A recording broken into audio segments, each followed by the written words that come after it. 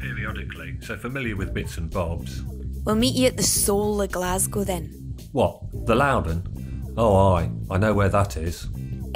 No. There may be some lost souls in there, but that's not where I meant. The Bowl Collection? You may find nourishment for the soul, but it's hardly town. Is it far from town? I've only been once, as a passenger returning from Falkirk, with a hangover the size of Europe. My single recollection is of a big table, and had completely forgotten the visit until a friend mentioned it the other day. You better not forget where we go tomorrow so quickly. Now how could I ever forget time spent with you, see? Jesus, you're a creep. A fireproof creep. You just keep thinking that, young man. Moving swiftly along.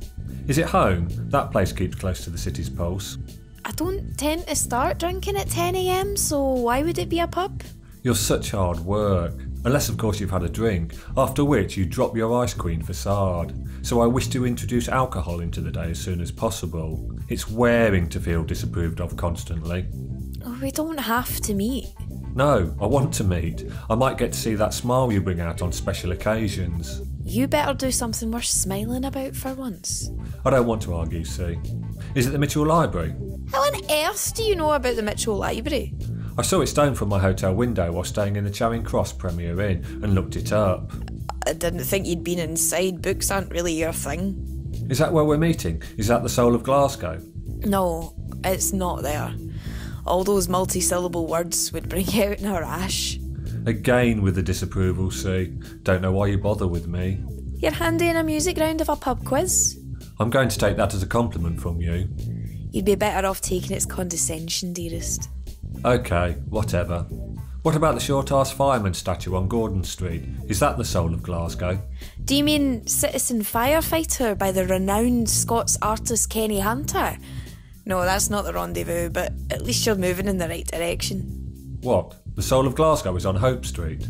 The Levellers released a song called Hope Street. I don't think it has anything to do with the one in Glasgow. In fact, I think it was a metaphor. Hark at Professor Tarkin. Been watching BBC4 again, have we?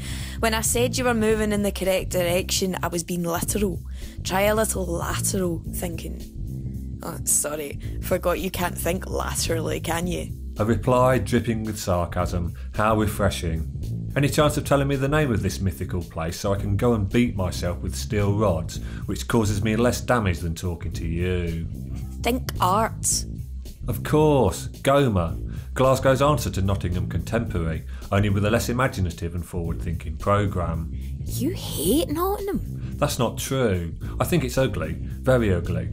Not as ugly as Falkirk and St Helens, but it hurts my eyes. The Tindersticks and Baby Bird are from Notts. Bet you didn't know that. Bet you've never heard of them, actually. Anyway, I'm right, aren't I? It's Goma. You're close enough. It's the statue of Wellington outside Goma. What? That bourgeois representative piece? But with the traffic cone on its head, it then becomes the soul of Glasgow. Do elucidate, oh wise one. Perhaps soul is not the best term to use. Attitude is maybe better. The simple act of placing a cone at a rakish angle on the statue's head epitomises the Glasgow attitude. It pricks the pomposity of the establishment. It cocks a snook at the accepted. It displays Glaswegian confidence. It exhibits its humour. It's the place you should take every visitor to divine exactly what this city is all about. Well, it's where you'll be meeting me tomorrow. Did you even listen to what I said? I've just let you into my thoughts, and you've come back with a glib answer. You're so annoying. I'm away now. Hey, I like ginger women and pan au raisin. I don't do deep. Shallow as a dried up puddle, me.